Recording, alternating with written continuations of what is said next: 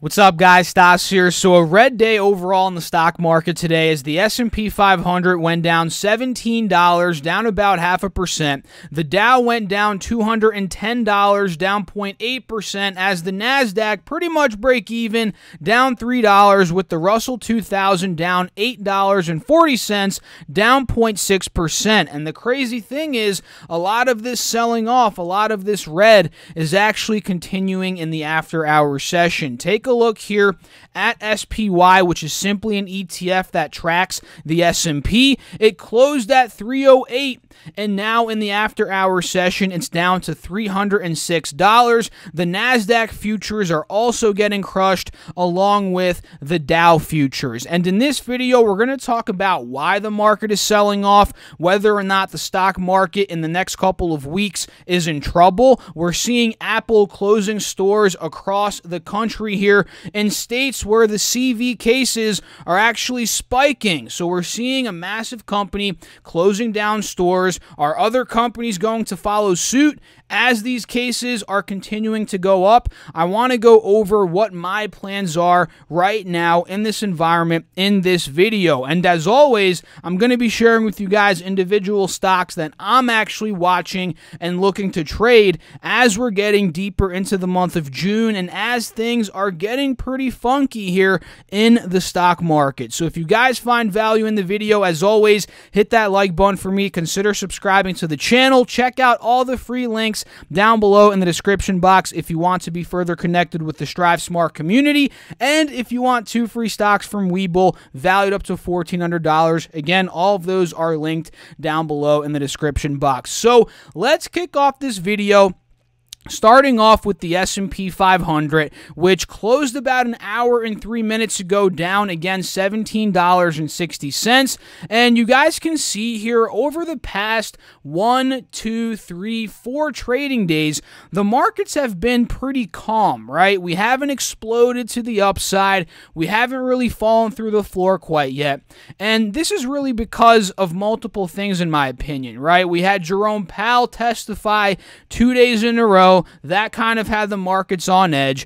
Now we're having Apple, closing these stores, which we'll get into here in a couple of minutes. We have the cases spiking up in different states such as Texas, Florida, and many other states. So the markets are in a point in time where there's a lot going on.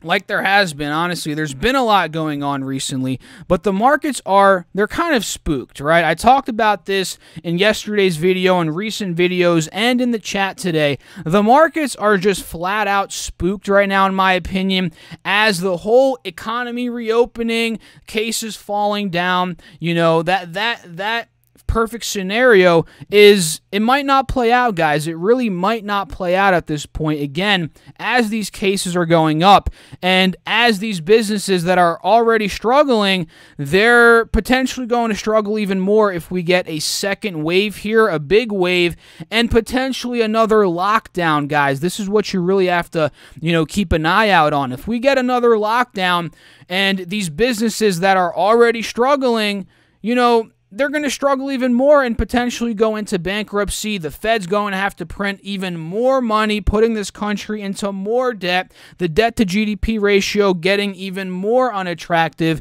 So it's like a whole spiral that could go out of control if we get this second wave. And again, it seems like it could be the start of the second wave right now. So again, the markets have been kind of teeter-tottering, not really doing much over these, over these past couple of days. And you guys can see, despite this, the markets are still in an uptrend. The S&P is holding the channel, but again, we're just consolidating. So for next week, I'm looking at this uptrend here.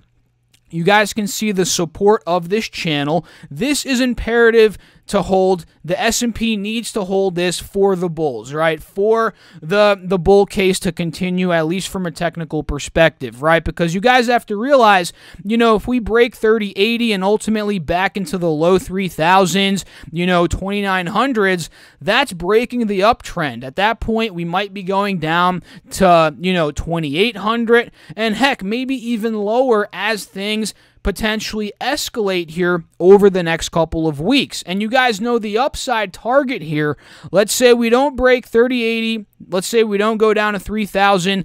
We have to break out of 3130 to about 3150, right? Because this has been the resistance over the past couple of days. Take a look. I mean, today we went up to 3150, which we tested back on the 16th of June, and we failed to break out of it. And what's that? You know, what is that telling me? That's telling me the bullish momentum, at least in the short term, it's capped, right? There's a cap on the momentum at this point, and we need some sort of spark, some sort of positive news in the sea of negativity now to kind of get us out of that 3150, whether that's more stimulus, whether that's the infrastructure bill, which probably won't go through. We need something that's going to get us out of that 3150 to 3200 level, because you guys know from a technical perspective, right, if we break that level, 3200, whatever it is, we might be going up to 3300, which is at the top of this channel. That's if the uptrend continues, and at that point,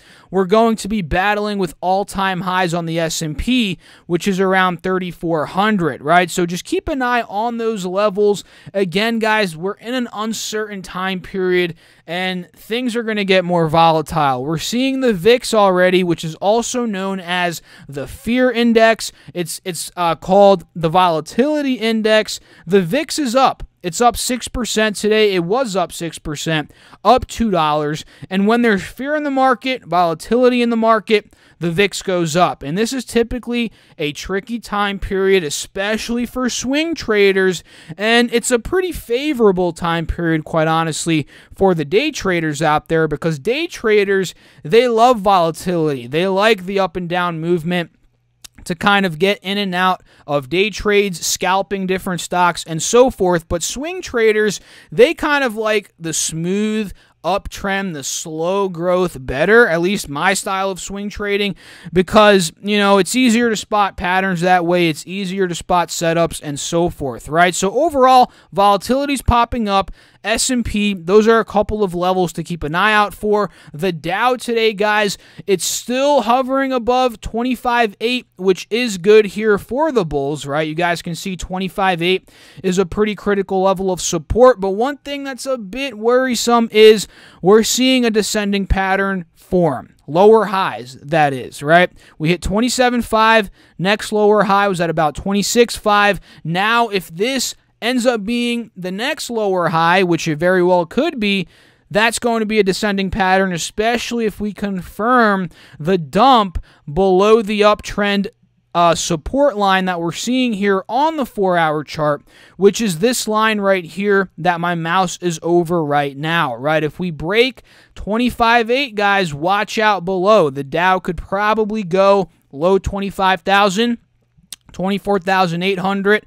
Those are a couple of levels that I'm looking at on the downside for the Dow Jones. And the NASDAQ somehow still above 10,000, as big tech out there is pretty much holding up the NASDAQ, of course, and the overall markets from completely collapsing today, I think. We see, you know, Facebook was up, Amazon was up, Netflix was up, Apple was down just a little bit, not much, just down $2.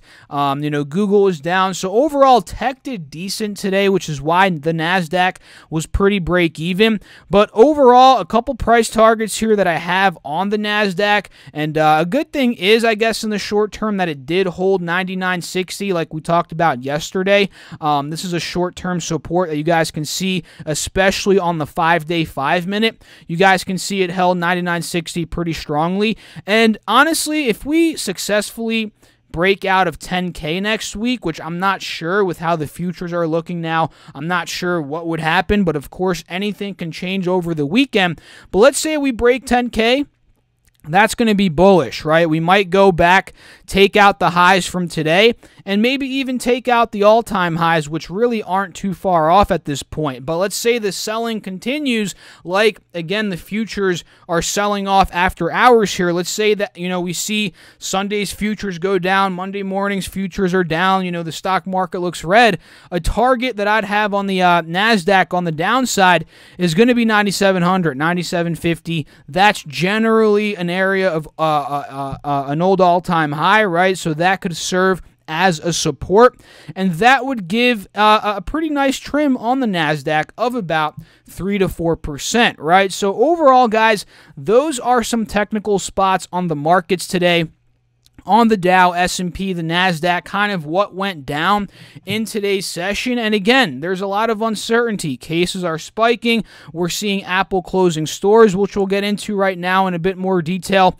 And let's go to Apple stock while we talk about that, right? And it's crazy. Apple, I mean, it sold off about $10. I mean, from 356, and mind you, Apple hit an all-time high today. Crazy. It hit 356. It sold off about $12, but ultimately it didn't really sell off much, down about 0.6% today, and it's still holding the uptrend here on the 50 SMA on this 4-hour chart, which quite honestly, guys, this could end up just being an entry point if the markets do turn around, if the markets completely brush this news under the rug. That could happen, right? Nobody knows, literally nobody knows what's going to happen, but like I say all the time, we have to be prepared for many different scenarios because you don't want to be blindsided, guys. That's one thing that I've learned over the years. You don't want to be blindsided. You want to have options. You want to have strategies to mitigate risk. You want to be able to make money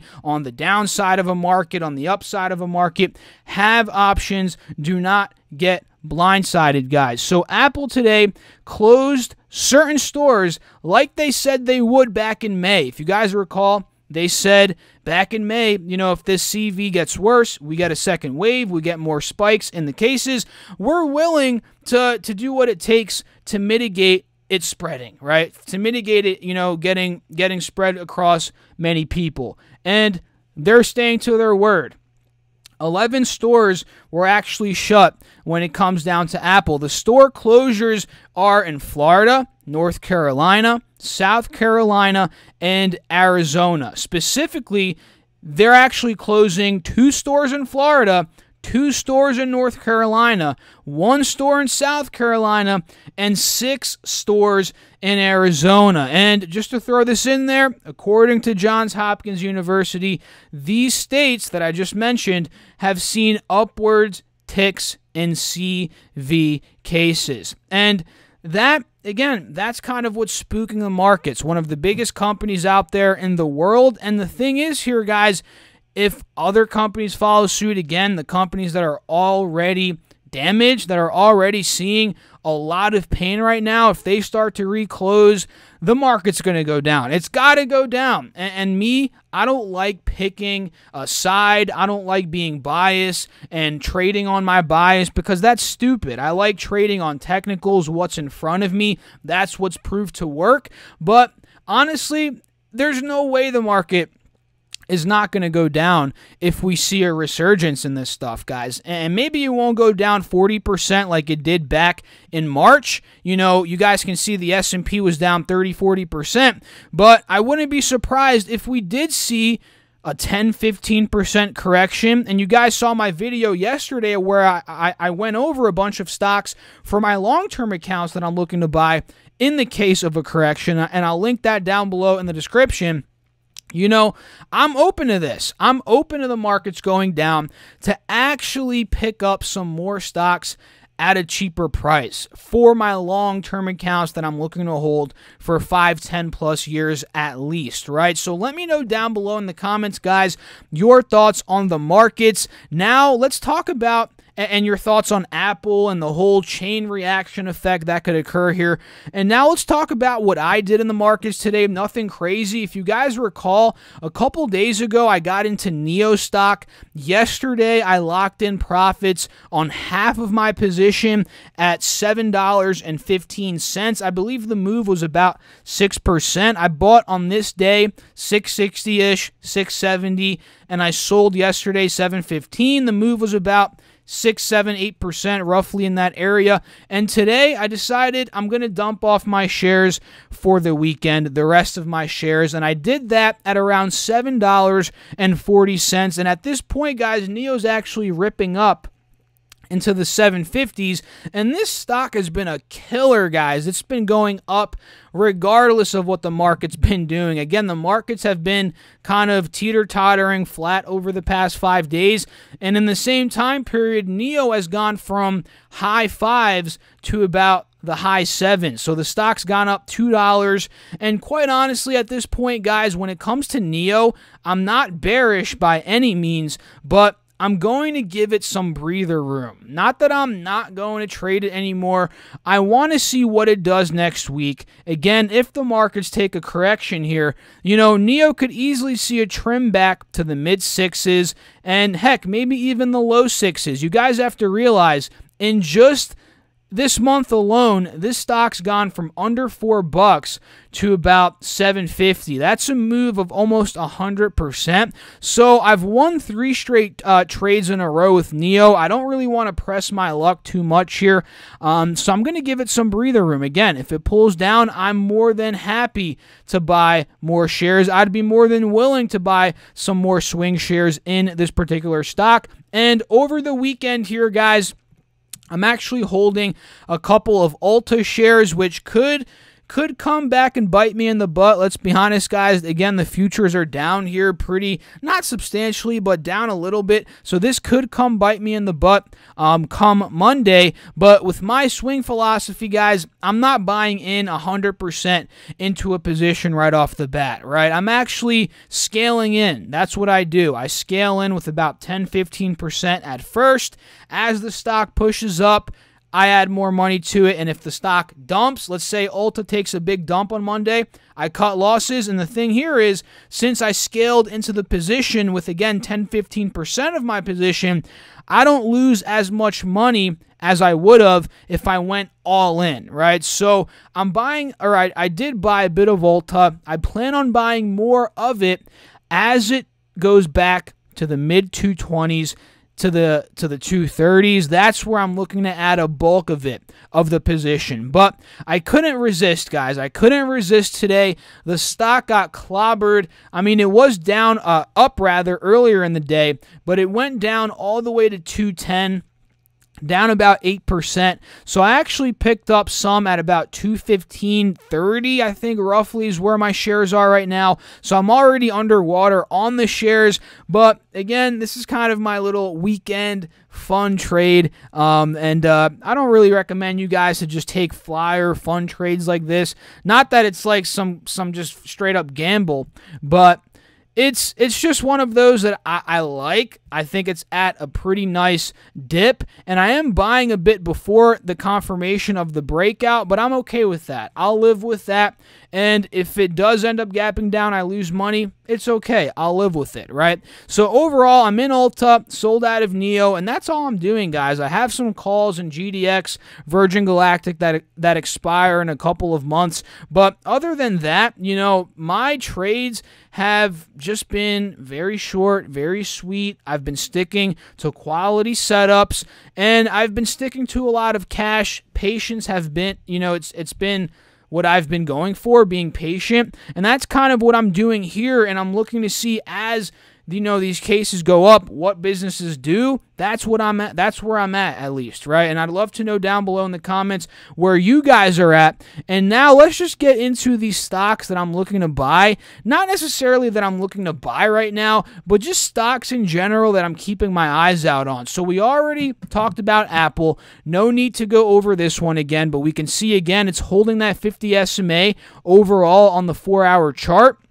So I'd like to see what it does there on Monday and this upcoming week in general, right? Do we end up breaking that and going down to the lower 300s? That could definitely happen, right? Microsoft, you guys saw Apple hit an all-time high today. Microsoft almost did, or it did as well. It almost hit $200. It actually hit $199.84, and it actually trimmed about $5 off the all-time highs. It's down about 2% from the all-time highs. So at this point, not that I'm saying this is a juicy deal or anything, but I'm looking to see, if we hold 190, heck, if we see a bigger pull down in the markets, we get to the mid 180s, this could end up being a swing trade, no doubt about it, on the dip here for Microsoft, which, guys, let's not joke ourselves.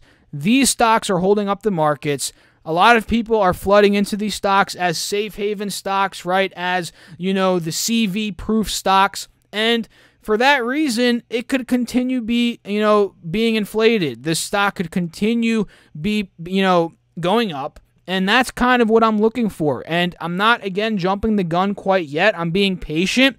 Maybe mid 180s, low 180s, 190s, low 190s. That could be an entry point overall here for Microsoft. So let's bang through another couple stocks here, guys. Two in particular here. They're not stocks, they're ETFs, but they did very well today. GDX Gold Miners ETF up 3.5%, up $1.15 here. This is actually an ETF that I have call options for, and those call options that expire in September, I'm actually down quite a bit on them. I'm down about 30-40% or something like that, but today they were actually up 30% on this move that GDX saw, and it's because gold had a stellar day. Let's not sugarcoat it. Gold is finally starting to turn back up. It's turning bullish here. You guys can see a very good sign is we held 1700, right? That was critical for the bulls. We broke out of this wedge a couple weeks ago, which was bullish. Now we broke out of another wedge. I know there's a lot of sloppiness on this chart here, so let me just quickly clear the drawing set to show you guys what wedge I'm referring to. I'm referring to this one right here. Now, let's see if I can redraw it very quickly. You guys see this? We held 1700-ish. Now we're breaking out of the overall descending wedge here, and that's why we're seeing a huge push up in gold, right? And especially, we'll see another big push up, especially if we take out 1760 next week, which in general, there's no denying that's been a resistance over the past couple of weeks. And from 1760, guys, watch out for 1780, and from 1780 to 1800 plus, that's ultimately where I see gold going here at this point. And other than GDX, which is a gold miners ETF, which is also breaking out here very slowly but surely, as you guys can see here in this descending wedge, other than this, you can also play GLD, which is a more direct play to the actual price of gold. You guys can see GLD up $2 today, almost up over 1%. And with the gold move today, we're also seeing the bullish move of GLD, breaking this overall downwards wedge. We popped up above 163, which, looking back, that would have been a great entry point, right, for a quick little day trade. But no worries, because now that we have the bullish break, we can always enter in on a pullback or on the continuation of this momentum on Monday. And guys, mind you, if the markets dump, and in terms of markets, I mean S&P, gold is going to do well. Not 100%, but a lot of people look at gold as a safe haven asset to the point where the markets go down, gold might be up, and gold being up could push GLD up even higher, and maybe even GDX even higher, which is why I have them on my watch list. And overall, you guys know I'm not a gold bug, but I do like hedge assets like gold, like Bitcoin. I like having uncorrelated stocks, kind of like Virgin Galactic, NEO, to name a couple, right? Even Tesla you can put as an uncorrelated stock, sometimes. And a couple more here that I want to go over. Target, TGT, not too crazy of a setup, but I'm looking at it here, especially if it breaks 123. So I'm going to create an alert here. Mark is at or above $123. So we'll see if it breaks there.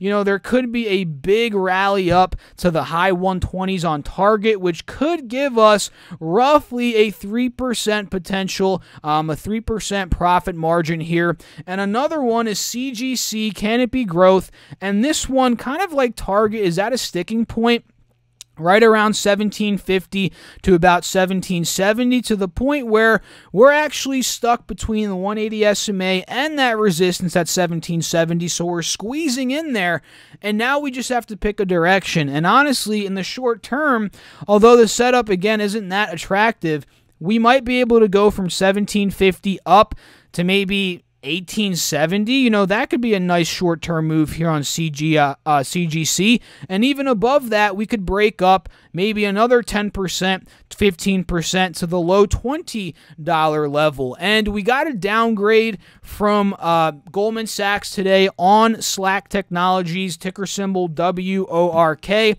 This was down about 3%, down $1.10 today.